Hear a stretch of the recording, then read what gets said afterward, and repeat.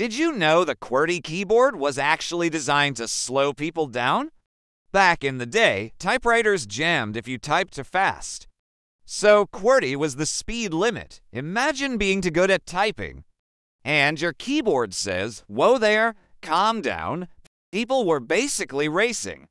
And the typewriter was like, "Nope, not today." So the keys were rearranged to force your fingers to take the scenic route. Fast forward to now, we're still using this slowpoke layout. It's like driving a sports car. With a speed bump every 2 seconds, there are faster keyboards. But do we switch? Of course not. We just accept our fate. And keep typing like it's 1873.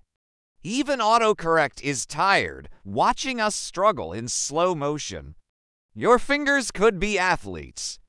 But QWERTY keeps them humble. It's the keyboard version of character development, and somehow it still feels normal. So next time you mistype something, just blame history. QWERTY, slowing humans down for over a century and winning.